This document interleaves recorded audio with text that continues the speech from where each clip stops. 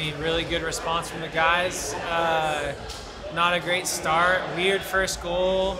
Got beat on a set piece and then tried to respond. I thought the guys stuck with it.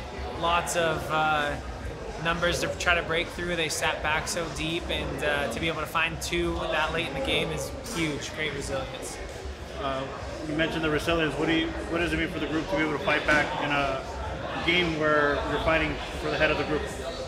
Yeah, that point is going to be huge for us. Hopefully it plays out well for their next game. You know, obviously we win the penalties there and we're top of the group, so tough for that not to happen, but still a huge point, a needed point, and really puts us in a good spot to see what's going to happen. Now you just wait and see for the results. You either face potentially Monterrey, Austin, or Pumas.